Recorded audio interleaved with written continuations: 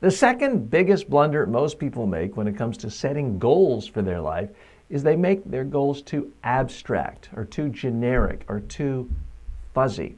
And at that point, there's really no difference between a goal and a wish. If I say, I have a goal of becoming a world-famous surgeon, and that's it, what does that mean? If you dig a little deeper, you might find out that I'm saying that because my parents told me that would be a respectable thing to do and I'd make a lot of money. In reality, maybe I hate the sight of blood. Maybe I hate chemistry. There's no way I'm ever going to pass the organic chemistry class in college. So the goal for me to become a surgeon or a doctor is frankly a waste of time. It's just a general fuzzy aspiration. I'm sure you have friends who say, yes, I've started this great new diet. I'm going to lose 50 pounds by beach season. And you see them 3 or 4 months later and they weigh the same or more than before. And they're talking to you about the newest diet they're on while eating a bag of potato chips and drinking a soft drink in front of you. Losing 50 pounds is an abstract, fuzzy, general notion. Meaningless if you don't couple it with the daily habit of not drinking soft drinks, not eating garbage food out of a bag, eating healthier, exercise. It is made up of 100 other little daily habits if you want to actually lose weight. One of the most generic and therefore worthless goals people often tell themselves they have is, I want to be rich and successful. So they end up bouncing around from job to job to job thinking, this time I'll get lucky. This time I'll strike it rich. In my observation, looking at the most successful people in the world, the richest people in the world, is they never start off with the goal of, I want to be rich.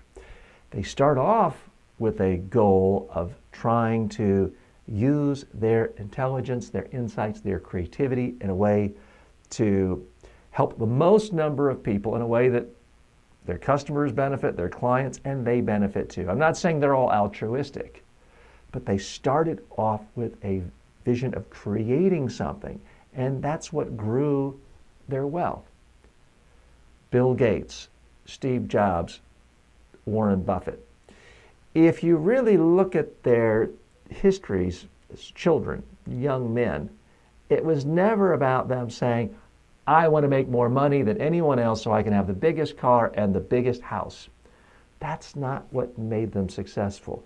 They focused on creating something.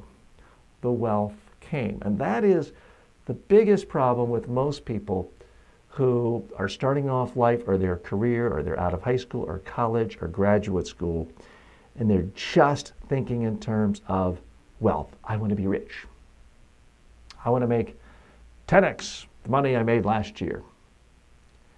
I'm not saying you can't have specific quantifiable financial goals, but the goal of just being rich in and of itself, it's like clouds in the sky. It's fuzzy, it's amorphous. It doesn't really mean anything. Now, what does mean something is saying to yourself, I want to become the best in the world at delivering this service or creating this product. And I'm willing to work really hard every single day. And I'm willing to refine it and market it to the whole world. Yeah, people like that often do get wealthy. But it's the thing they're trying to do that's making them wealthy. It's not the sheer desire for wealth. You've seen the statistics, as have I. The vast majority of people who set New Year's resolutions do not fulfill them. Most of them are broken, certainly by the end of the first quarter, many of them by the first week of the new year.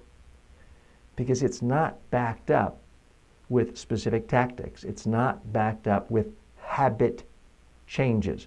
Your goals in life, what you reach in life, is primarily a function of your daily habits. Of course, there's luck.